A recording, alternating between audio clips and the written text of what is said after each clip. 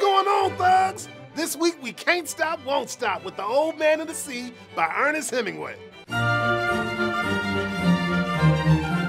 It's been 84 straight days since old fisherman Santiago done caught his ass a fish. Matter of fact, this geezer's so out of luck that Mandolin, his little thug in training, got a bail on him.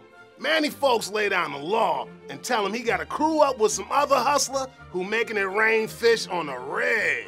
But even though they ain't riding tight no more, Mandolin still got Santiago's back. Every night he helps Santiago truck his gear back to the crib where they chop game about their main man, Joe DiMaggio. And just like Joey D, Santiago gonna stay on his game till the day he go. So later, Santiago gets up on his hoopty and treks out farther than he usually do. As he chillin' in the deep, his line hooks a big-ass marlin. Look, this fish got such a fat ass that he pulls the whole boat with him as he tries to jet. But Santiago ain't backing down. No matter how much it hurt to hang on that line, he ain't letting go. A day goes by and both Santiago and that fish still going hard. Santiago thinking, I feel your pain, brother. After 3 days of raw dogging his mitts, Santiago shanks that marlin with his harpoon, straps it to his rod, and starts flowing home. But soon a shark creeps up on that boat and starts grubbing on that marlin. Santiago all like, hell nah, best step off my fish, son. So he chunks his harpoon right through that shark's dome, but loses his piece in the process. Damn.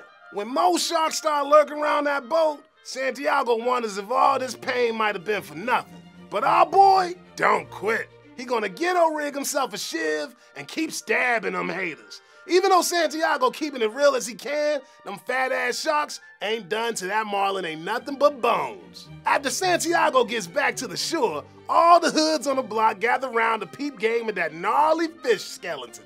It's so damn big, they be thinking old Santiago caught himself a shark.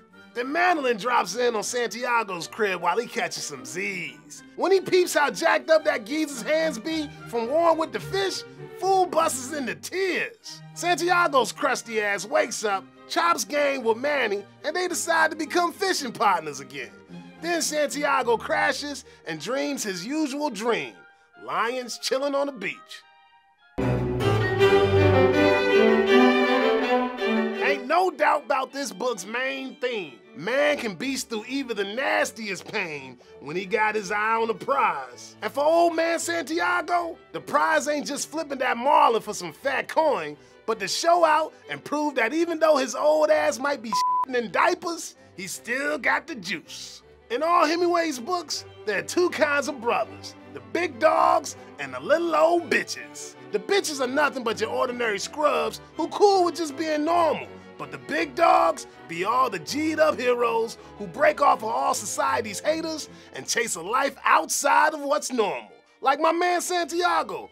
Fool takes it to the next level when he literally goes out farther to fish than everybody else. Not only that, but Santiago throws up his middle finger to society's superficial bullshit, keeps it trill, and gets tight with Mama Nature.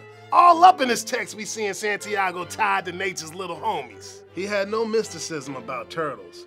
He was sorry for them all. Most people were heartless about turtles because a turtle's heart will beat for hours after he has been cut up and butchered.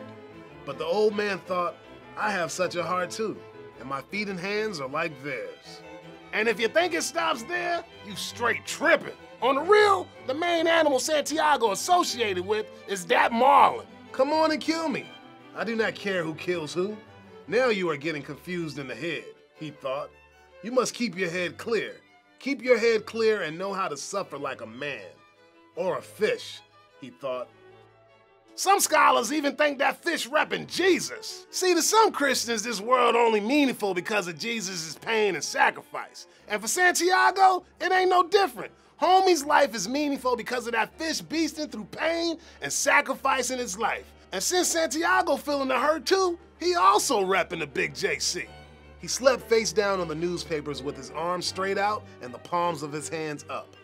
But just cause you roughing through the shit don't mean you always gonna come out on top. Life ain't about that, blood. It's about struggling to live to your last breath. As Santiago say, a man can be destroyed, but not defeated. So fight the good fight by hitting that subscribe button and telling your friends. Catch you next week. Peace.